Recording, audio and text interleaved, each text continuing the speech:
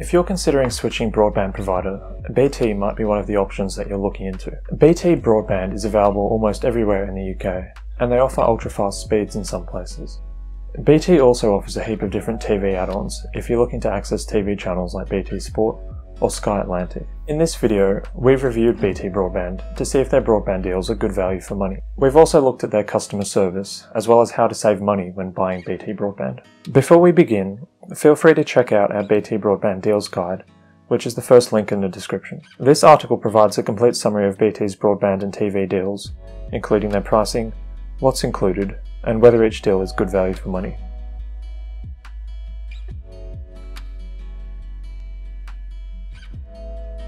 BT's broadband deals are a bit different to most other providers. Depending on where you live, the deals available to you might have different names. In most areas that can access super fast broadband, you'll have the choice of Fibre Essential, which offers 36 megabits per second, Fibre 1, which offers 50 megabits, or Fibre 2, which offers 67 megabits. In areas that can access ultra-fast BT broadband, you'll have the choice of these 6 different packages. Note that in this case, the plans are called full fibre rather than just fibre. All of these different broadband plans come with a minimum speed guarantee rather than just an average, which is a nice touch. Most providers only advertise an average download speed. Each BT broadband plan typically comes with a postage and packaging charge, as well as sometimes a separate setup fee. You can expect to pay in the region of £20 to £30 to get set up with BT Broadband. As of right now, all BT Broadband plans come with a 24-month minimum contract. If you're looking for a more flexible broadband deal on a short-term contract, it might be better to look for a different provider. It's worth noting though that BT does offer 9-month contracts for students who are currently studying full-time.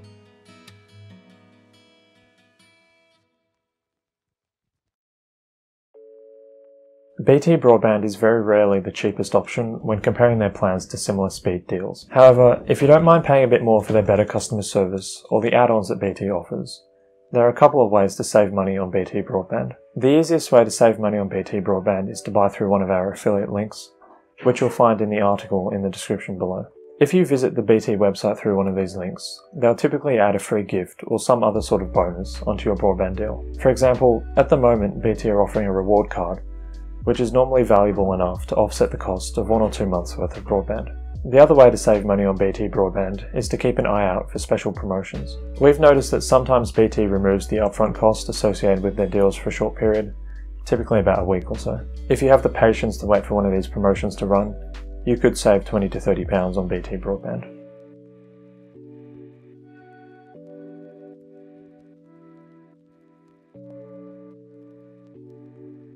BT gives you the option to buy Wi-Fi extenders, which can be quite helpful if you have a large house. If you buy this add-on, BT will guarantee that you'll get good Wi-Fi signal in every room in your house. You can also add on a heap of different TV channels with BT TV. These channels are sold in a range of different packages which you can pick and choose from, meaning you can just add on sport if that's all you want to watch. BT also offers a heap of different landline calling packages if you plan to use your home phone. However, they can be quite expensive. If you need anytime landline calls, it might be best to use a different provider like PlusNet or Now Broadband. If you're in need of a mobile phone plan, it's also possible to add on a BT SIM to your broadband deal. This can actually be quite a good way to save a bit of money, provided that you're not currently in contract and you own your phone outright.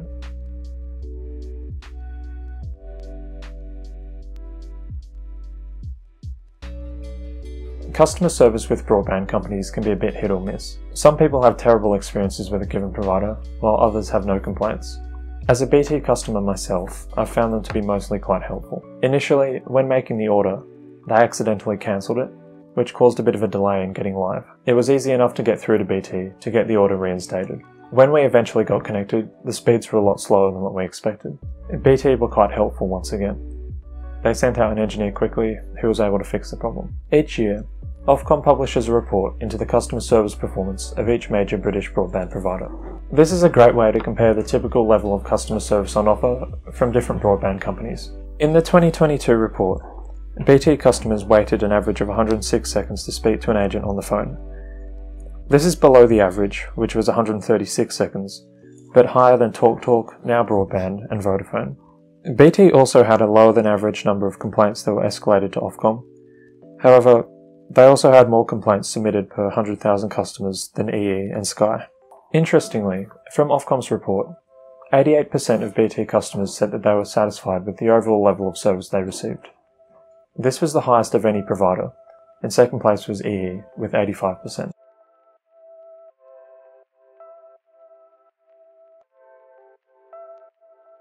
If you need a short-term broadband contract or are looking to save as much money as possible, we wouldn't recommend BT Broadband. However, there are a few things to like about BT Broadband deals. They offer a good range of plans, including some with ultra-fast speeds in some areas. When compared to some other ultra-fast providers, especially Virgin Media, BT's upload speeds are much faster. They have a good range of add-ons available, which is useful if you're looking for cable TV channels or mesh Wi-Fi without the hassle of buying them separately. And finally, BT offers relatively good customer service, at least according to the statistics and speaking from my personal experience. If you're a current BT customer, we'd love to hear what you think about their customer service in the comments below. And if you're not sure which broadband provider to choose, feel free to ask for advice and we'll respond as soon as we can.